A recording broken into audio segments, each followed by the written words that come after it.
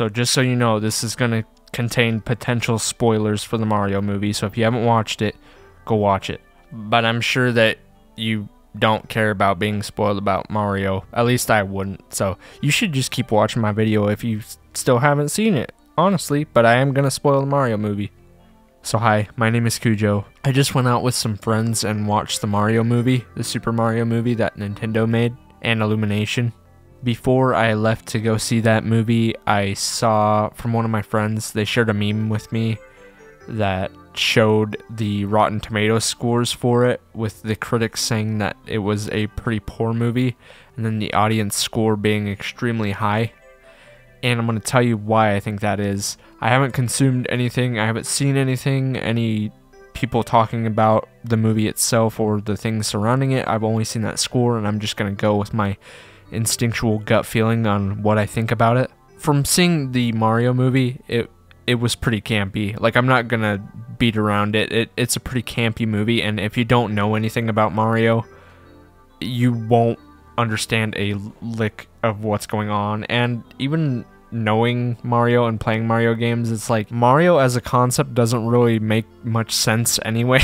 Like, the movie moves extremely breakneck fast, and it almost feels like you don't get to catch a breath throughout the entirety of the movie. The movie is like feels super fast, and they cram so much, and I don't even remember how long it was, but whatever length the movie is, it just feels like way shorter than the length, I think, just because they tried to cram so much into a movie. But it's really, like, it was really fun to go through in not a serious way. At least for me, I really enjoyed watching it because it didn't take itself too seriously, which I could see like an older like Nintendo fan being like, you got Mario wrong, DK doesn't sound like that, why does Mario have a Brooklyn accent and not an Italian accent, and why does Donkey Kong laugh like that?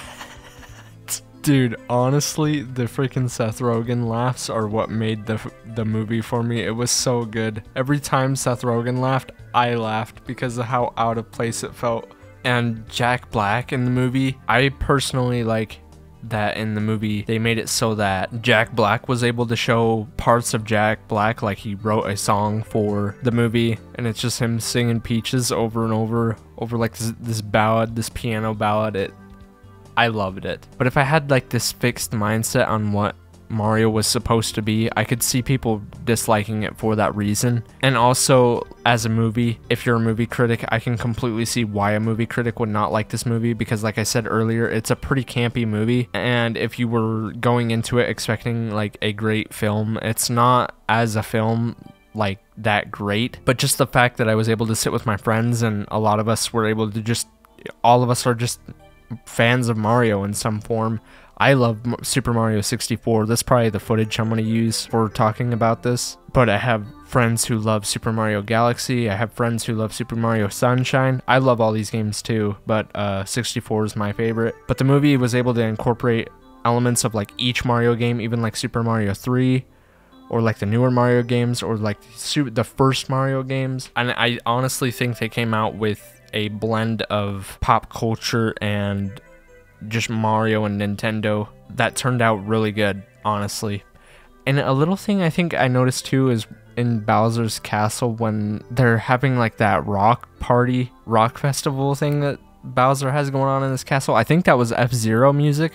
I freaking love F-Zero, dude. But yeah, anyway, I could totally see the movie kind of reflecting your own mental state too, because I could see an older version of myself actually disliking the movie, that it was campy. Why didn't they do stuff this way, or why didn't they do stuff this way? Why does Mario not sound Italian? Why is Princess Peach mentoring Mario? This doesn't seem right. If you're a pretty cynical person and have a gloomy outlook on life, I could see you walking away from this movie not liking it. If you're a movie critic, I could see you also walking away from this saying, this isn't a really good movie. This isn't the fixed idea that I have for a movie. When I watched this movie, I felt like it was a celebration of Mario combined with really showcasing the actors' abilities as people and not just as characters. Like, you got to see Jack Black, you got to see Seth Rogen. At least those are like the notable two actors I walked away with remembering, because you have Seth Rogen's you know, you have his laugh, and then you have Jack Black and his ability to just be himself when it comes to music. It almost, like, it didn't even feel like Bowser. It just felt like Jack Black in most of the parts. But if you don't have a fixed idea of what a movie is supposed to be, I honestly think that you could walk away really enjoying this, regardless if you know that much about Mario or not. And I think you can kind of have that approach to anything in life too. I think people should really focus on not being critics and consume stuff in a non-biased way. You can make an argument that a critic tries to be non-biased, but normally critics have a developed taste for things that they enjoy and they like. And I've been completely guilty of this too. For a long time I was like, I need to watch movies that are meaningful and spend every moment of my time trying to pay close attention to a movie and see if they're clicking the right things, when sometimes I think you should really just pay attention to how you're feeling while watching a movie and then not see if it's checking the boxes or if it's creating a certain emotion for you, because I think that's where I get caught up. Is typically I like to watch dramas and almost feel kind of doom and gloomy and sad with a lot of movies. When watching the Mario movie, it just felt really bright and nice with a little bit of existential dread sprinkled in there for whatever reason. I kind of liked that touch. I thought it actually took me by surprise coming from a movie that Nintendo approved of, to be honest.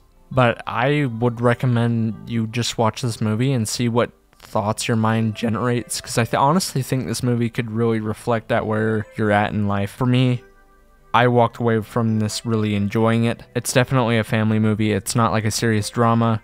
Me being in my early 20s, that's what we tend to like. My age group, we like serious dramas, or we like quote unquote like meaningful movies, or just really tacky horror movies. But I think you should really try to find something to enjoy about everything you consume. And if you don't like it, like, look for why you personally don't like it instead of jumping on other people's opinions. At least that's what I try to do. I try to really formulate a concrete opinion on my own first before I consume other people's opinions or see what other people are saying online.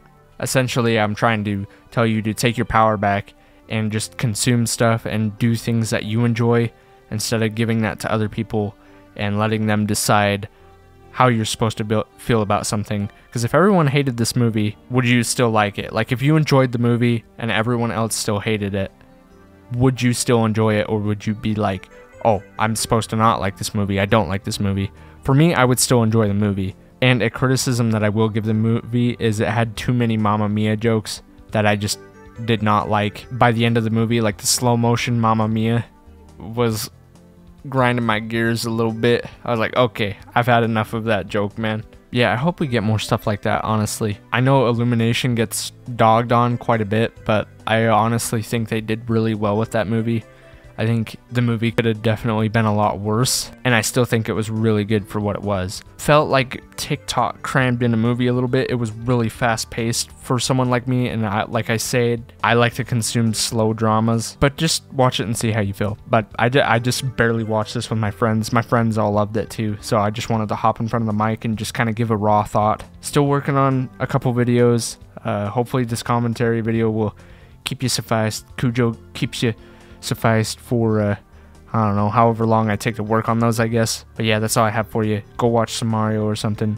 Maybe the Sonic movie too, if you haven't watched that yet. If you're feeling lucky, then go play Mario and Sonic at the Olympics, something like that. I don't know, but I'm gonna bounce, so goodbye now.